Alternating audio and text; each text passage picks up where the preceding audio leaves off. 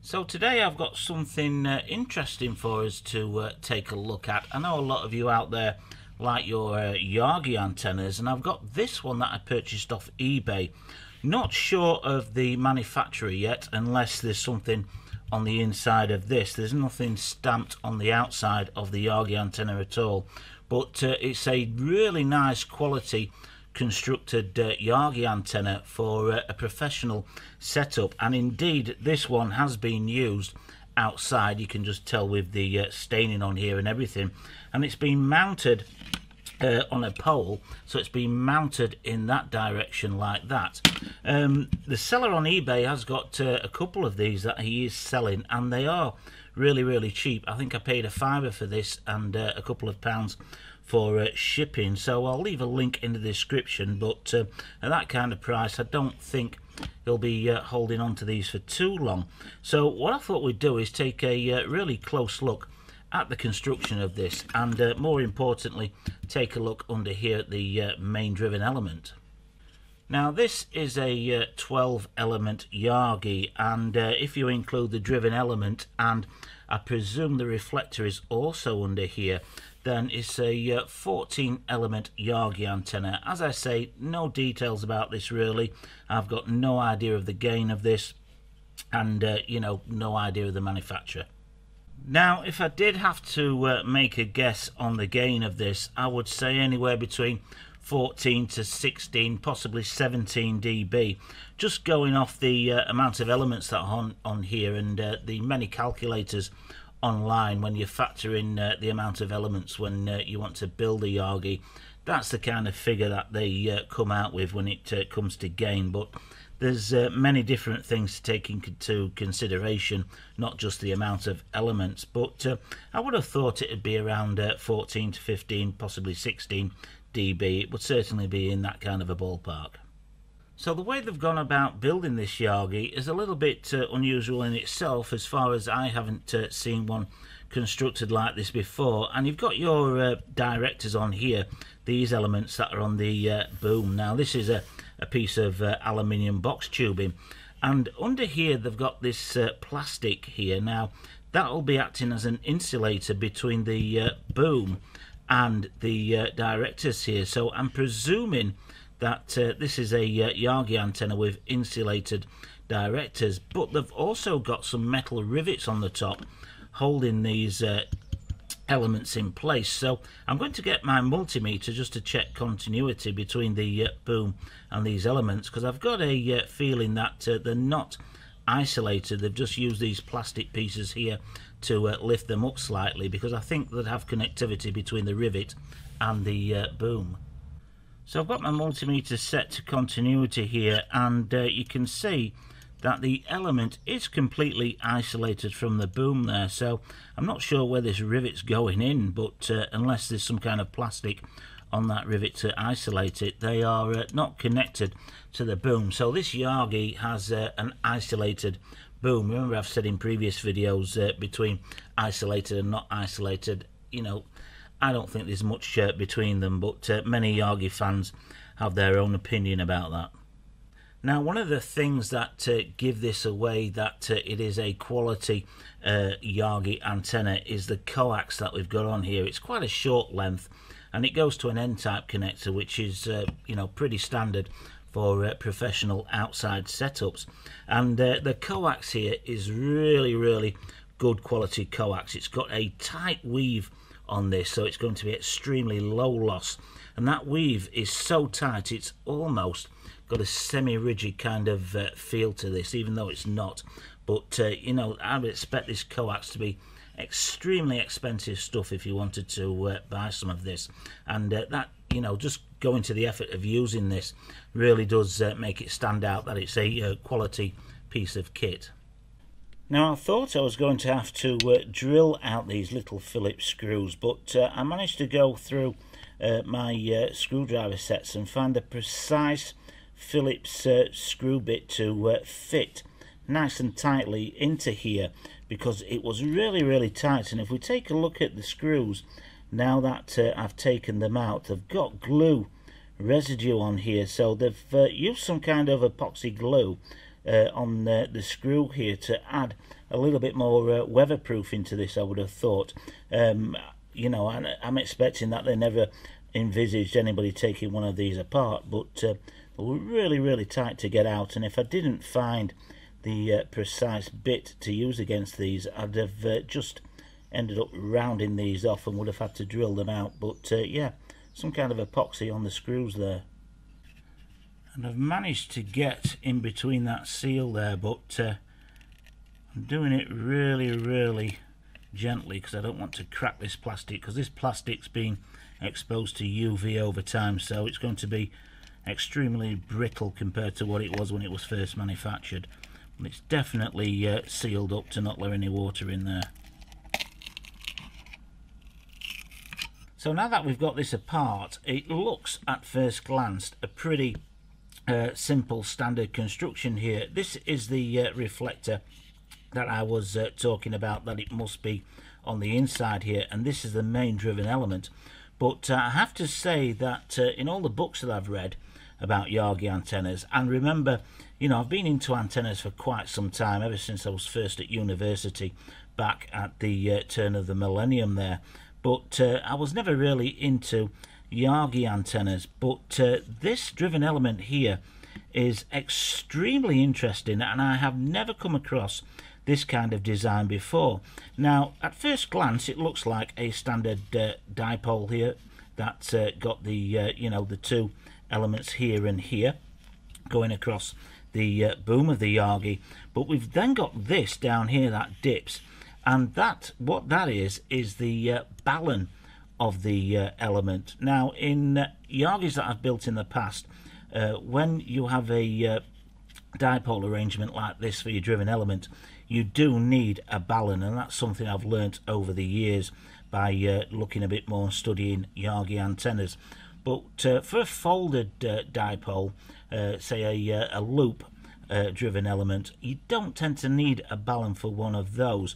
Yes, you get a bit more much better frequency response, but you also get a little bit of loss with them, so it kind of negates each other out. So when I'm doing a loop kind of element, I don't bother with a balun, but when you're using an element like this, the more traditional dipole elements, then you do need a balun, otherwise, you know, it's not going to work very well. But that's what they've done here.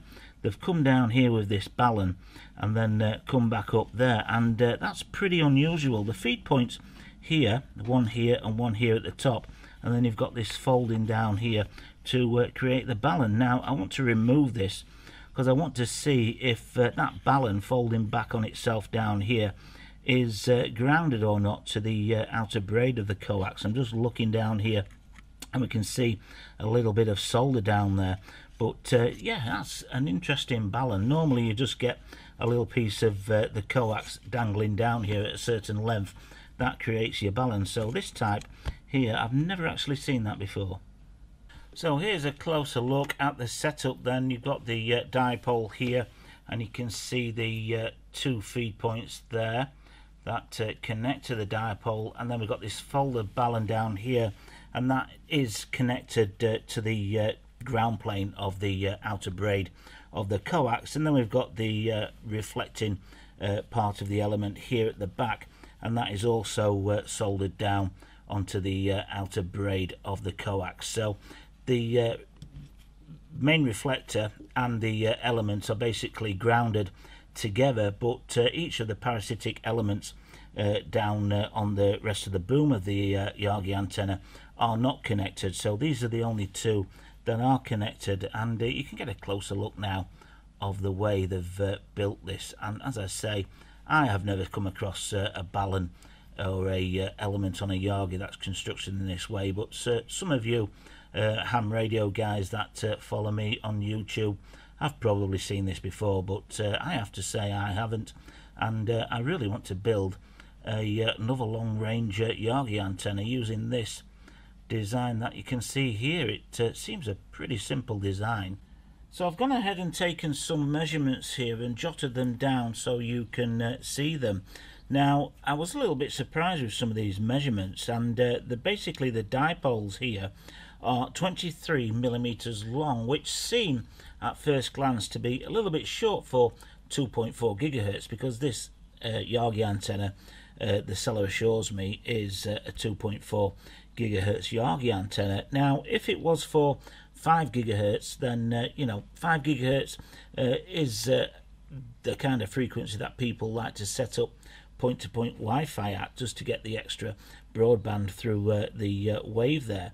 But if it was going to be a 5 gigahertz Yagi antenna, then I'd expect the elements here on the dipole to be around 15-16 millimeters long, and also the spacing between the directors, the parasitic elements on the Yagi, don't seem to fall in line with ones that I've built before for 5 gigahertz. So I am presuming that this is 2.4 gigahertz, and I think maybe why the measurements here seem a little bit short is to do with the balun that they've got on here. Now, if you've seen previous videos where I've gone over the Hertzian dipole and why it's only 25 millimeters long instead of 31 millimeters long, you'll know that the reason is because the Hertzian dipole is capacitive, and if an antenna is capacitive, it's shorter, but it's shorter and still stays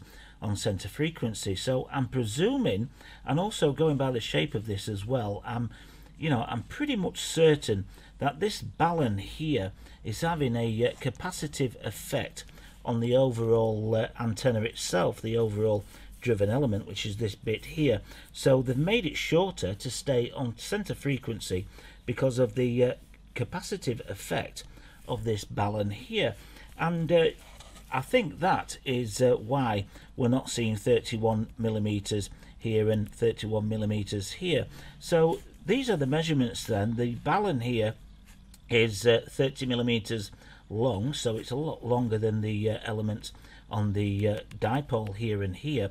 So it's 30 millimeters long, and it's 5.5 millimeters wide here, and then folds back up to make contact there. And the back reflector is 68 millimeters long, and all this it looks like brass they've made it out of here is 8 millimeters wide. So it does look, especially the reflector on this, it always amazes me how flimsy some of the reflectors look on Yagi antennas, but it does its job. I mean, you would think that if you had something thick stopping and blocking and reflecting all those microwaves back onto the elements here, it would work a lot better. But no, you often see these little flimsy reflectors here, but it must do its job. I mean, the front to back ratio of this must be pretty low, otherwise it'd be a poor design for a directional antenna.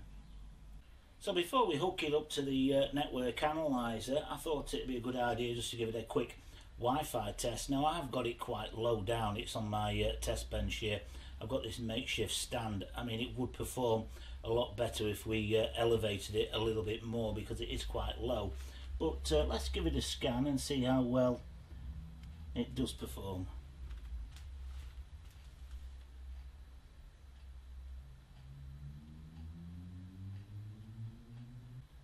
So it's loaded up quite a few access points there, and it's got some nice green healthy access points. So to say it's quite low down and in a fixed position, I'm pretty pleased with the performance of this Yagi. I think it's doing really well to say it's at such a low elevation, where most of the Wi-Fi access points around here will be up much higher than what this Yagi is on this bench.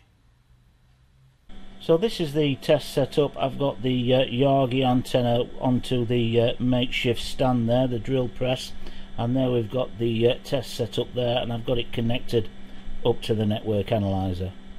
So here's the output on the network analyzer then. I'm scanning from 1 gigahertz to 3 gigahertz here, and we've got this really wide frequency of operation here. That's pretty standard for most Yagi antennas. They do have quite a wide frequency of operation. There's 2.4 gigahertz, and it's just out of the optimal placement here on this frequency output, but I think that's mainly down to the way I've got it set up here. I really need to get it high, and I've been talking to a few people recently, and they have a antenna test set up in the roof of their garage like I've got here. So I'm thinking of mounting a test setup in the roof, especially for antennas like this. But if I do go near it, I can make it jump up and down, so it's not probably in the best situation here for the setup itself. But you can see how wide that is, and you know, optimal here.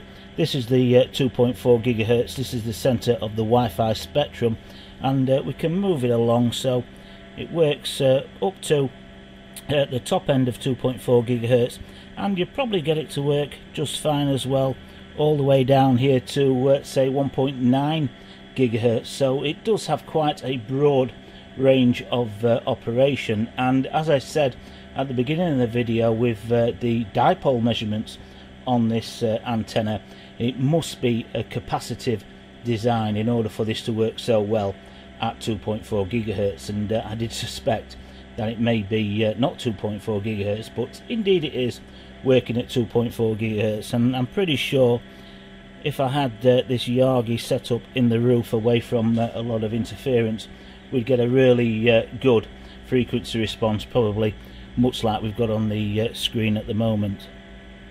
So it's turned out to be a very nice Yagi antenna. It's just unfortunate that there's no manufacturer's label on this anywhere, so you know, you can find out who made this, but it's been made really, really well. And getting hold of this and tearing it down, I certainly learnt something about the driven element in this one that I will try to incorporate into a future Yagi build.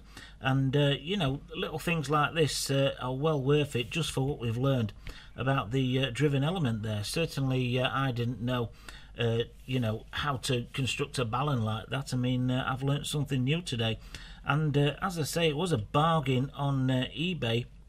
I'll put a link in the description, but I have purchased another one of these because I intend to give this one away, and I want to keep one to keep for myself for the future. But yeah, I mean, I'll include the measurements at the end of this video, so you can have a go at making one and incorporating it into one of your own designs. But certainly, you know, if you built a Yagi antenna with possibly, you know, 3 directors or even 2, you'll be quite surprised how much gain you get off those 2 parasitic elements there, the directors, just with 2 there. You have to add quite a few of these, you know, to get the gain really up. But you know, a small Yagi antenna using this design, cut off about there and about here at the back, would fit nicely into a backpack. So if you've got any insights into the manufacturer of this, then, you know, please let us know in the comments. If you ever got building one of these using what you've seen here in this video, please let us know how you got on, and any comments or questions, drop them below and I'll do my best to answer them. But hopefully you'll join me on the next one.